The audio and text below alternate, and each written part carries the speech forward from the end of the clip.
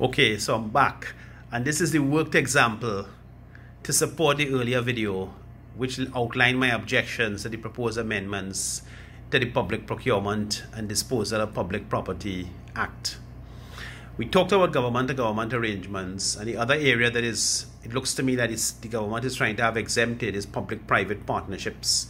And I think it's important that viewers understand what those are about. So it's lucky for us that last week, Dr. Rowley and the Minister of Health and the Minister for the MP for the area, Stuart Young, turned the sod at the Ministry of Health new headquarters building on Queen's Park East in Port of Spain, on the corner with Jerningham Avenue, where that lovely colonial gingerbread house that used to house PAHO was demolished a few weeks ago. And that contract was described as a public-private partnership using the same sort of language I talked about in the previous video, that it was a financing arrangement, and NHIC, which is Emily Elias's contracting company, had been successful in getting the contract. And today's Express Business had a really interesting article at page 6. Today's Wednesday, the 2nd of December 2020. Had a really interesting article at page 6 that gave important details, not all the details, but important details enough for us to construct a back-of-the-envelope analysis of what the numbers mean. Not just the numbers, but the meaning of the numbers. So let's start.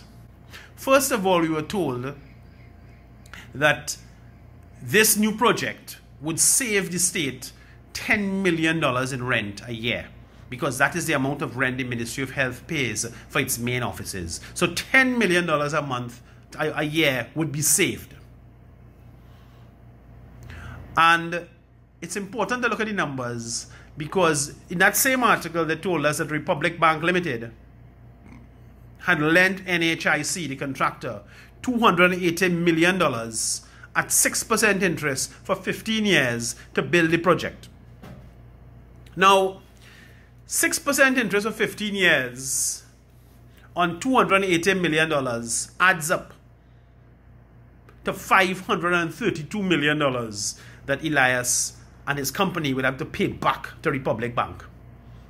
Now, we don't have any of the details of the financing. It could be a reducing balance. We don't know those details. But it's $532 million would have to be repaid on simple interest, straight line.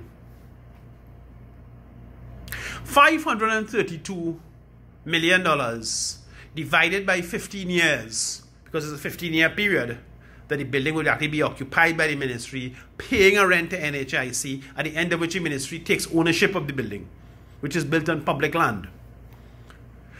532 million divided by 15 gives us a figure of $35.5 million a year. $35.5 million a year gives us a monthly figure of about $3 million in rent. Somewhere in that article, they tell us that in fact, the building area is 237,591 square feet. I don't know if that is gross or net. We don't have those sorts of details. It wasn't that kind of article. But that works out about $12.44 a square foot. Now, you might tell yourself, that's not bad going. Government is getting a brand new office building for $12.40 a square foot. That's not bad going. But there's some important things to bear in mind. Number one is, as usual, the cost of the land, the value of the land has not formed part of the discourse. Number two, the service charges and maintenance of the building. We don't know what are those costs going to be over the years and who is going to bear them. My own guess is that it will be the state will have to bear those costs. And thirdly, of course, the question of a contractor's profit. What is the contractor's profit? Because the calculation I've given you all here in this sheet is really just an outline that takes account purely of your reported financial arrangement. It doesn't take account of contractor's profit. There are also other important questions to be discussed in this matter, such as what is the reason for the building in the first place? Given that there are so many empty offices in Port of Spain and rents are falling, are there provisions in that 15 years, for example, that if rents fall in the next 3 to 4 years, the government's rental obligation on that building will also fall correspondingly? Or are we stuck in a place with our feet nailed to the floor that we will pay that same rent for 15 years irregardless of what happens? In other words, to put it in risk management terms, on which side of the balance sheet, on which side of the commercial arrangement is the risk distributed. Exactly how much risk is the contractor taking?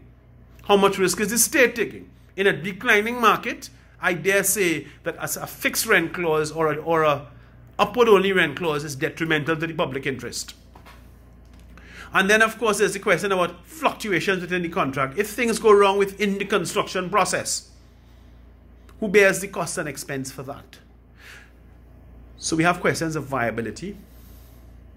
We have questions of necessity. We have questions of, do we actually save $10 million a year if the new rent is $35 million a year? You see? But we're being told at the same time that the pyramid or the SUSO or whatever you call them, the DSS, that those are smart men. And the arithmetic is tricky.